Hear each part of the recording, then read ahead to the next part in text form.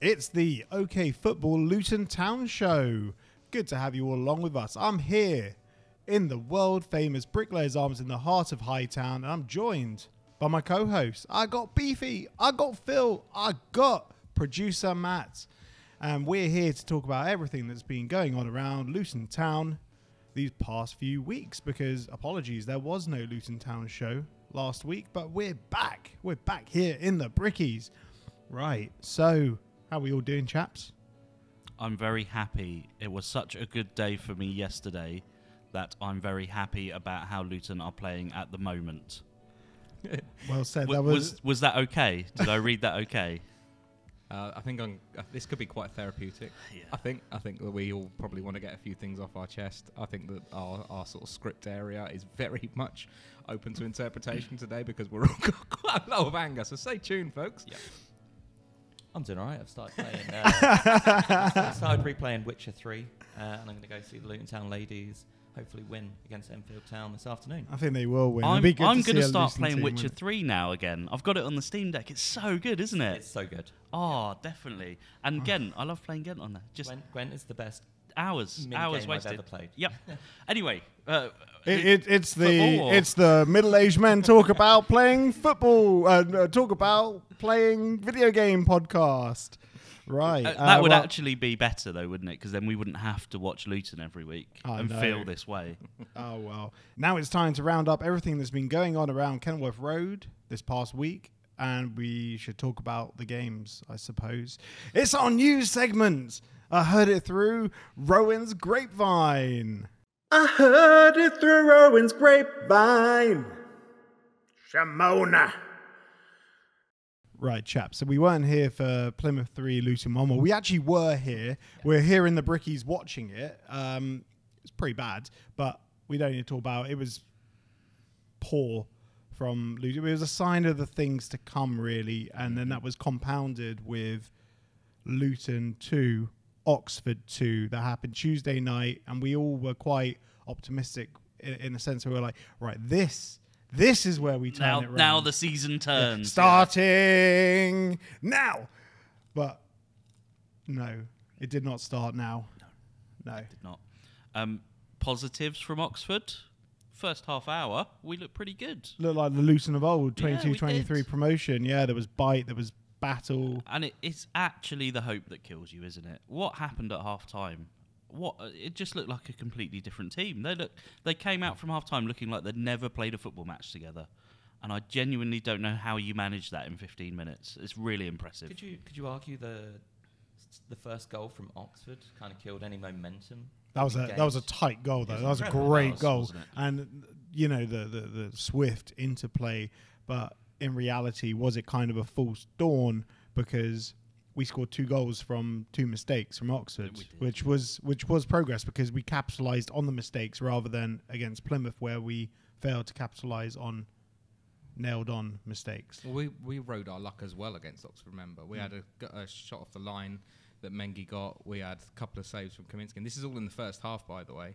So we did waste chances. Jordan Clark put one wide when he had 3/4 of the goal to go for. Granted, he got his goal. Don't get me wrong. I thought that he played particularly well in that first half. But the reality of it was that we flattered to deceive. And straight after half time, I know that the conditions weren't great, but we looked like Sunday League footballers. We didn't have a good first touch. The ball kept skidding underneath our feet. Like, why won't we? It was very wet. Yeah, but why don't we go out a couple of minutes earlier and actually get used to the conditions? Like, there's just simple things that you could do. And the reality of it is that wasn't happening to Oxford.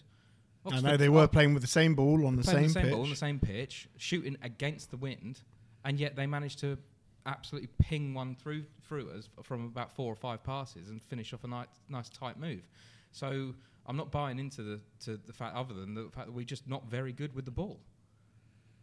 We're just not. Like I was down there at Plymouth. It was horrible. It was horrible to watch. Like we made a couple of chances. Adebayo should have scored the header. And ultimately, there was a little bit of luck with regards to how Plymouth scored their first goal. Like, it was just a small toe that deviated the ball that meant that everything in that area went wrong. Yeah. But the reality of it is that I'm looking at the last 3 games, and I said this to you guys in our chat yesterday. We've conceded 7, and we've had 8 shots of our own on target.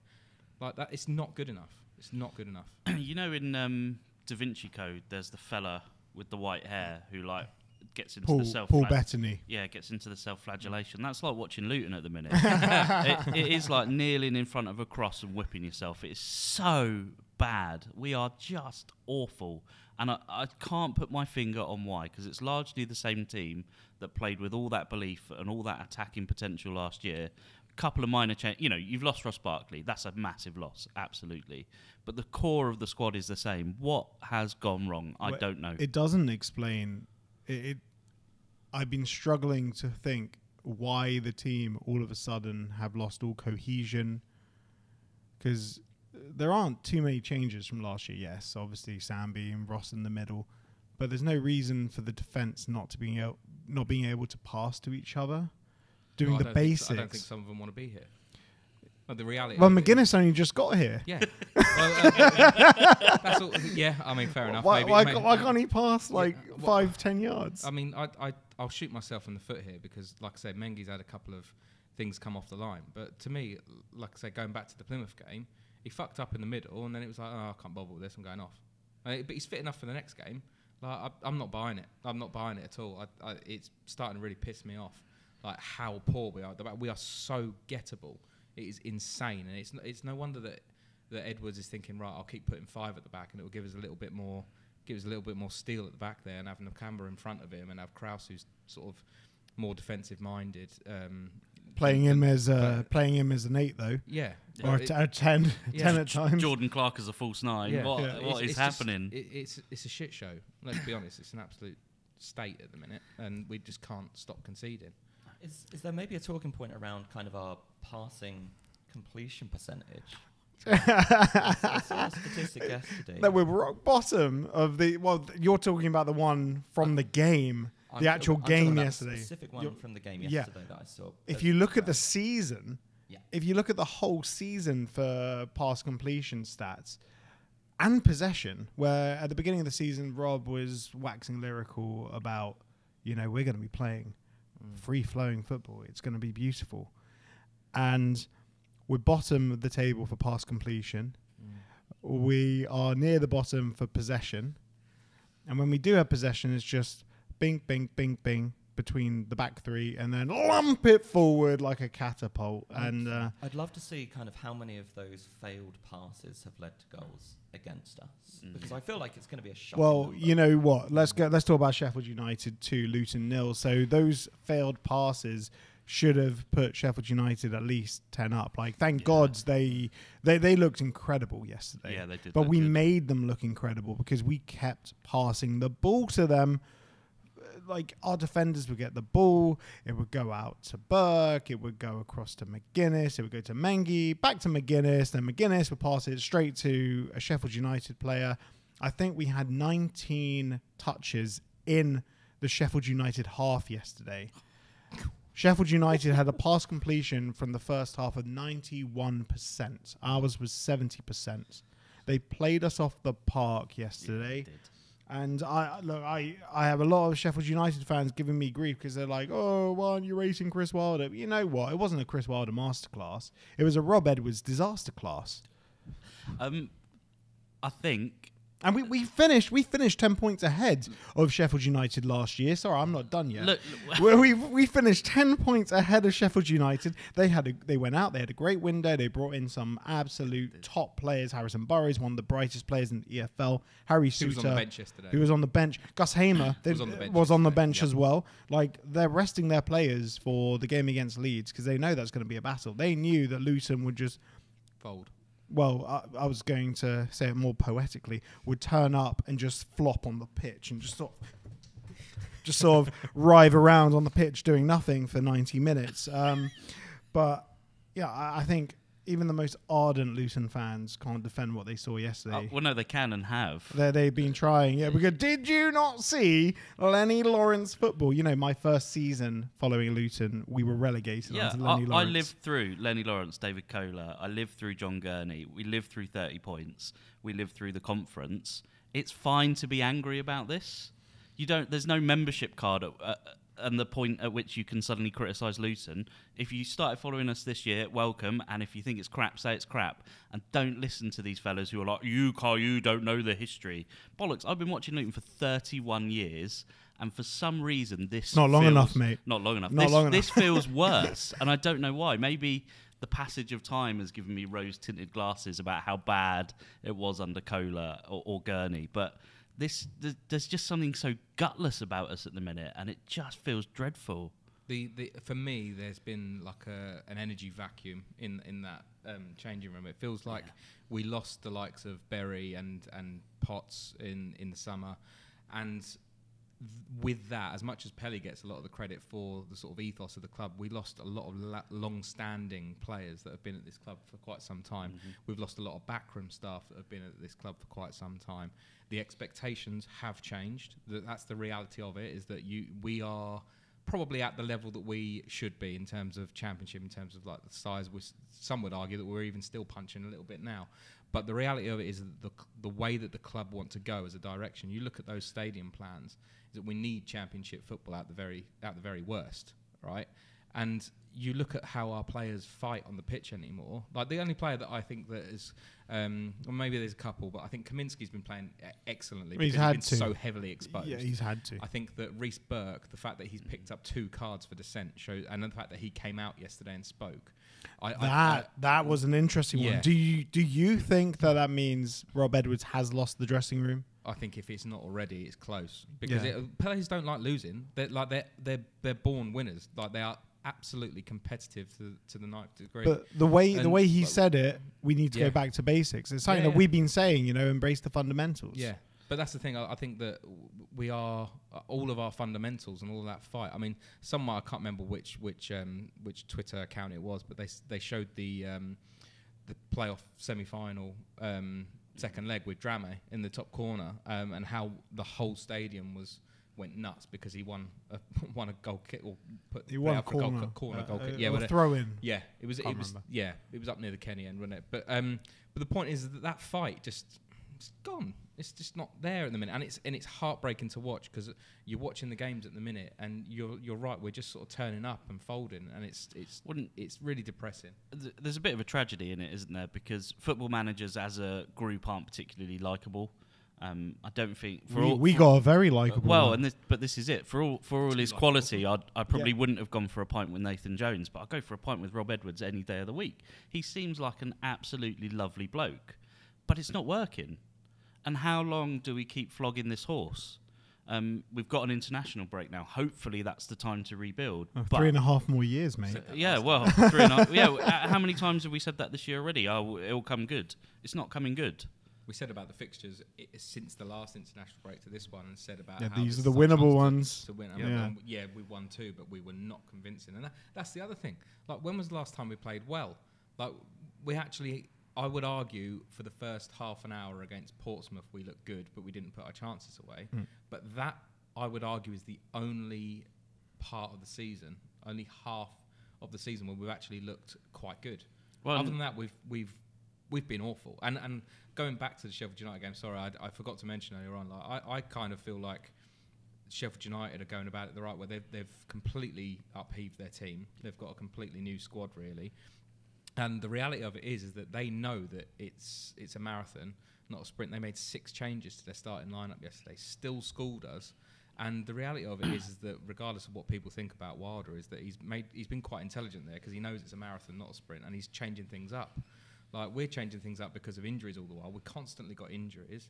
And the players that are on the pitch just simply aren't doing it. I'm sorry. I said it was going to be therapeutic today. But the things we changed up yesterday were wrong. What is Reece Burke playing as a right midfielder? Yeah. Jordan Clark playing up top with Adebayo? What is happening? But now he scored once on the right hand side at Bramall Lane, so the stars align. He will do it again, surely, Mark. And Paul Rule Waters, you've got to feel for him. Yeah, young right back, and we stick him as a left back. He's completely exposed. Against Rak-Saki. One of the best in the league. Just ridiculous. It was absolutely mad. I don't mind Reece Burke at right back because he is a very progressive defender. The one that annoyed me was Doughty playing right wing, and that interview that Doughty did. The club released an interview just before the game, and they were like, Doughty, how are you feeling today? And he was like, win, we're going to win. And, you know, come on, you're just giving ammunition at that point. And then you put Doughty on the right wing, you put Victor Moses on the left wing, considering Victor Moses, all his good work for us has been on the right wing. Yeah, let's stick him on the left wing so he can cut in. How As about a you winger as well. As a winger. How about you just keep him out where he's been absolutely fine. It's painful. It is really painful. It is. But where do we go from here? Because the club aren't going to sack Rob Edwards. He's far too expensive. David Wilkinson came out and said, we will back him. I don't want to say we'll back him through hell and high water, because that's what Scott Duxbury said about Rob Edwards when they appointed him down the road. But it's at the point where even the board have to... That's not quite what Wilkinson said, though, is it? He said we're not going to make any rash decisions. Knee-jerk reactions. Knee-jerk reactions.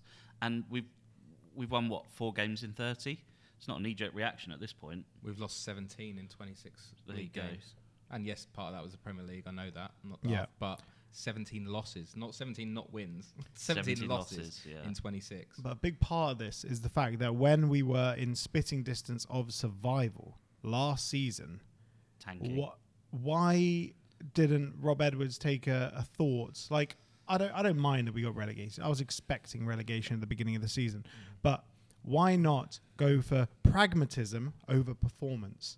Because points on the board were more important than building the brand Rob Edwards. Look at me, I'm Rob Edwards. Look at the football I play.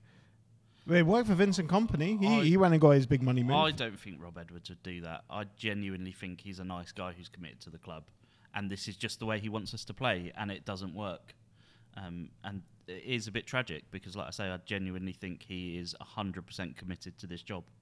There's such a big drop-off from last season where we actually showed fight. Well, but as Phil said, it could be a case of the players don't really want to be here. The confidence has gone. That's the big issue. This is a team with zero confidence, and that momentum in football is so important, and it's just missing. And the only way to get it back is to scrap out some wins, but we don't even look capable of doing that. So we get to the point where a change has to be made. Yeah. Okay, well, let's have a look at what else has been going on around Kenilworth Road this week. So the power court plans are out, and to be honest, we were talking about the game for so long. Let's just do the headlines. 2,000 seats of hospitality. There are going to be 3 lounges: silver, gold, platinum. It's pretty big bollocks. Plus a tunnel club. Plus a tunnel club. Yeah, it's pretty big bollocks. After we said none of this Billy bollocks, none of this Billy big bollocks stuff. Yeah, but here we go. It's like a commercial airline. You make your money at that end. So why not? Yeah, of course. Why not? Do it. Of course. If you don't want to go to hospitality, don't go to hospitality. There'll be 20 or 1,000 other seats. Can't afford hospitality, mate. As long as we don't get priced out of this. Yeah, I know I can't, but I'm sure all of the mates of the club can, and hopefully. I'll be tunnel club every week. Yeah. Yeah. What could be better than a 3-course meal and not watching the football? Because I don't really want to watch it at the minute. And also, stock of away shirts is back in, right? Yeah. I went into the shop yesterday, and it's a little bit of a sorry sight, to be honest with you. I feel really sorry for the guys that are in there because they've got stock. Don't get me wrong. Like, go and get your second and third strip. You're away in third strips. Like, they're in there unless you're a double XL. And then they don't have that. There are quite a lot of double XL football fans as well. There are. Unfortunately, I walked out without a shirt because I didn't have it in a double XL. But it's one of those ones where you kind of look at them and you kind of think, yeah, they're trying to flog the same old stuff, just in whatever sizes they've got. There's about 4 or 5 staff now. I felt really bad for them because I was walking around. Once I realised that I didn't want a shirt, and you know what it's like. You go into your club and you want to get something with the badge on. You just want to get something, anything. And I looked at the Bedford, the orange one, and a double XL, and that was like wearing a corset. You do not want to imagine what I look like in that changing room. So it was just one of those ones. I was just like, oh, it just seems a bit sad and a bit sort of like the stock's not great. But I mean, like I say, the shirts are in there. There's a few sale shirts on last year's away strip as well. So if you've got a bit of spare dosh, go and spend it on them. And hopefully we'll get a few more seats in our hospitality area if you do so. Yeah, an interesting one. It looks like the bobbers has been pulled up as well. Like all the seats are being uprooted. Safe standing, maybe. Maybe they're just being refitted, fit an extra row in because it's Yeah, pretty maybe roomy. It can't be No, too- it is not pretty You've roomy. got, I you've got at sat- least this much. Oh, at the front. Yeah, I sat there for a Bolton game last season in the FA Cup. There is no leg room. None. And you can't stand up. You try and stand up, someone comes and whips you. And it's like, oh, sit down. How dare you stand up? So like the Kenny then. Yeah. It can't be pretty too much. bad. It can't be too bad because ultimately they've sold tickets for the next couple of home games, so it's not going to be drastic. Oh, yeah. So- Probably it could be safe standing, could be a refit. Who knows? Yeah. But let's have a bit of fun, shall we? Because now it's time for OK Football's Wheel of Games. It's time for the Wheel of Games, Wheel of Games, Wheel of Games, Wheel of Games. It's time to spin the wheel. Good spin. Player choice. Should we do the quick fire quiz round? I think we should. Let's do Yeah, quick we've fire done It's quiz. the new, so we've renamed it. Phil, do you want to tell us what we're calling it this week? Yeah, we've decided to call this the Liam Walsh round, so it's going to be the speed round. It's going to last 36 seconds rather than being the old Benny Lightning round. So, thank you for giving us some content, Liam. But other than that, fucking sort it out, man. So here's the speed round. I have the cards right here. And let's put a timer on 36 seconds? 36 seconds. It's time to play the Liam Walsh lightning round. So good. Right, how do I set this? I don't think I can have Do seconds. it the other way around. Go upwards. Stopwatch. Yeah. Stopwatch. Okay. Right. Read the first question, then hit it. Bang. Yeah. I'll give them a shuffle. Why not? Is it just like hands up? Like- Do we just shout? You can work. You can work together. Oh, okay. Okay. Okay. Okay, and I have definitely not taken these from Trivial Pursuit Masters Edition. Noted. Pink Right. on each one. What three colours feature on the flags of Senegal, Cameroon, Mali, and Benin? Yellow, It's green, and red. Yeah. Bruce Willis played boxer Butch Coolidge in what film? Not seen it. No. No. Pass. Pulp Fiction. Of course, yeah. How many jurors are present during criminal trials in Scotland? 10, 12, 14, or 15? 12. 12, isn't it? It's 15. 15. A museum dedicated to which US writer can be visited in Havana?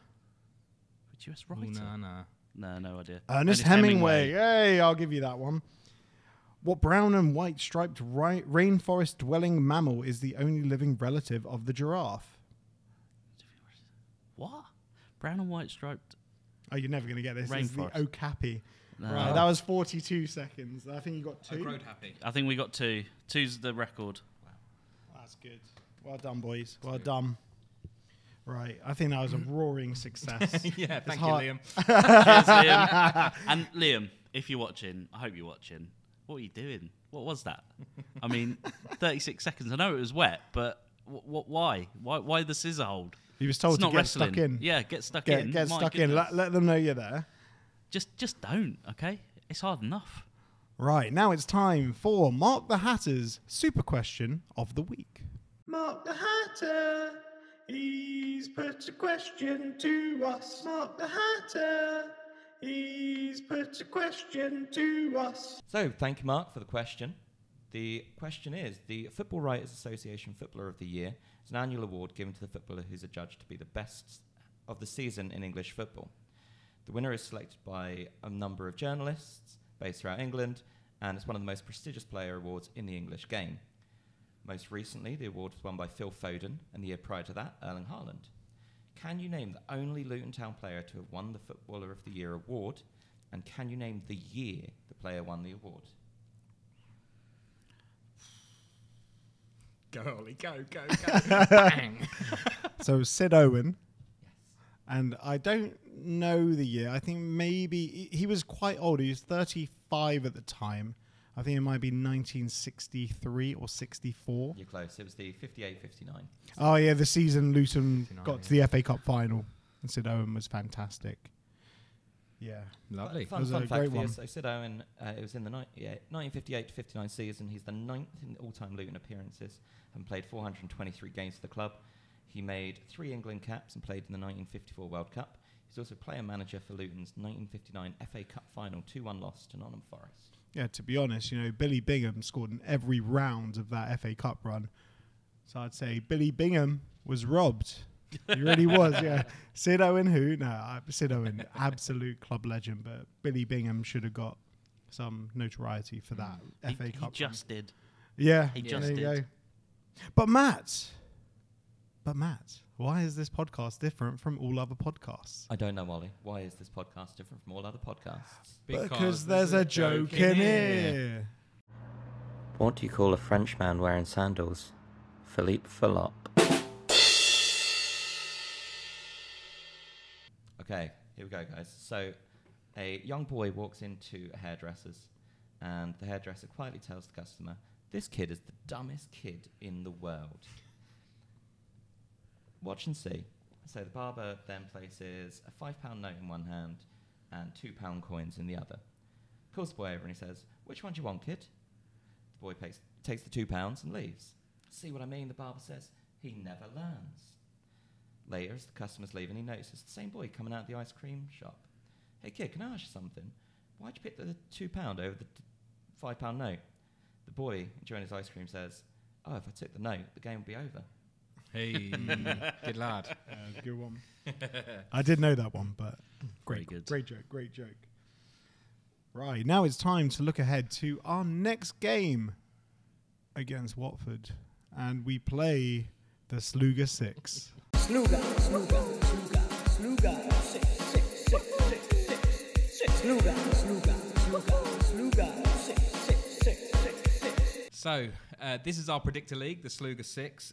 We play alongside contributors from other opposition podcasts with a view to predicting our way to the top of the league to make a charitable donation at the end of the season. Last week, Jimmy played with us from the Blades Ramble, and he managed to very predictably get 2 points for predicting that Sheffield United would turn us over. He scored the same points as me. I also got 2 because I suck hard at this game. Ollie got 3. Matt, you got 6 points. And Beefy, you got 7 because you hit the nail on the head for the Luton game yesterday. So you got 6 points just from that. Just a little bit of a nod. Keep your eye on our socials and my wonderful screen grabs. Your ICT my skills. ICT skills for our score predictions. For younger listeners, that is IT. It hasn't been ICT since 2001. Were you eating a Werther's original while you took that screenshot? Or in your car, do you have that tin of like hard-boiled sweets? I've got a tin of CDs.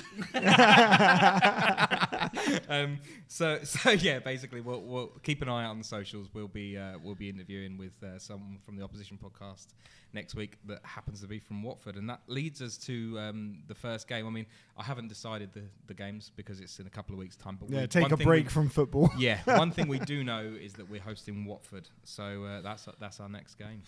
I was dreading it. My first year of sixth form when they beat us 4-0, and I went to school in Hemel Hempstead, to a Catholic school out there, so everyone was a Watford fan, and that we knew it was going to be bad, but we didn't know it was going to be that bad. They were 4-0 up after 35 minutes or something, weren't they? And it was just dreadful, and I can see that happening again. And there was this lad, James Norris, at school. He was a Watford fan, and he just would not shut up about it for months. And I reckon he's going to text me after the game when we lose 4 or 5-0 again, and it's just going to be like reliving my childhood. I had no idea you were so young because we lost 4-0 a couple of years ago. They were singing "It's happened again." 97, 98, maybe that we lost 4-0. Yeah, No, they were singing to us. Like It's happened again. It's happened again a couple of years ago. Even winning 2-0 and going on to get promoted Made no difference. It made no difference. Yes, we had a great time in the Premier League. We went down, but at the end of the day, we're going into this on absolutely disastrous form. I remember the 4-0 with last Watford time. in good form. Yeah, in good form. Like they did well to turn around that result. That's the thing. That's what we're looking for. A reaction.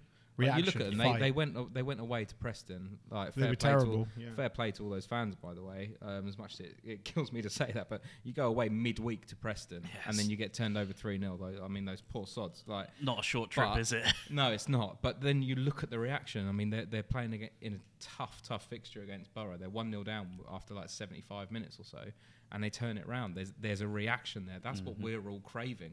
craving a reaction. We're craving some football. But we thought it's worrying that we thought we were going to have a reaction against Plymouth. We thought there'd be a reaction against Oxford. We thought there'd be a reaction. I'm just out of expecting we didn't reactions. think there'd be a reaction against Sheffield United. No. I thought we'd think turn up because it was a bigger game. I thought with the start to the season that we've had, we're back at the beginning of the podcast now. Yeah. I thought because of the players the teams we were playing against, who perhaps our players perceived as they're beneath us, maybe they'd raise their game for a big team like Sheffield United, but there was no reaction. There wasn't. It was actually the worst performance of the season. Yeah, it was by a long way. And we need a reaction now against Watford because the stands are going to be toxic. If we get turned over at home in an embarrassing way, if we put in a performance like we did yesterday against Sheffield United, then I dread to think what's going to happen. I dread to think what's going to happen in those stands, because there's been videos surfacing of people questioning Rob Edwards quite vocally at the end of the game. There's been boos at full-time whistles even against Oxford. It's been a difficult time. If we get turned over and get our tummies tickled by Watford, Tummies tickled.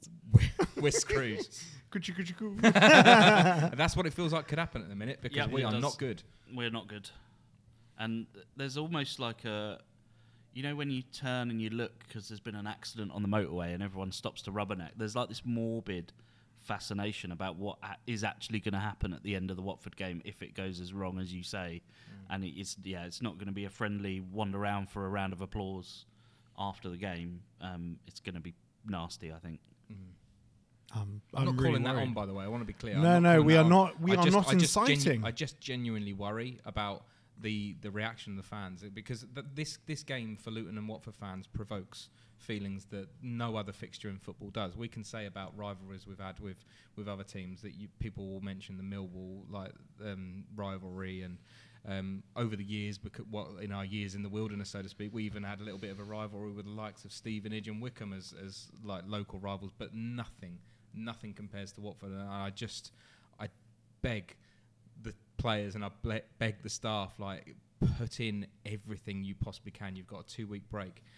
Do your diligence, do your homework, and make sure that as best as possible we at least are not beaten, because it will turn really, really sour, and I don't want to see that.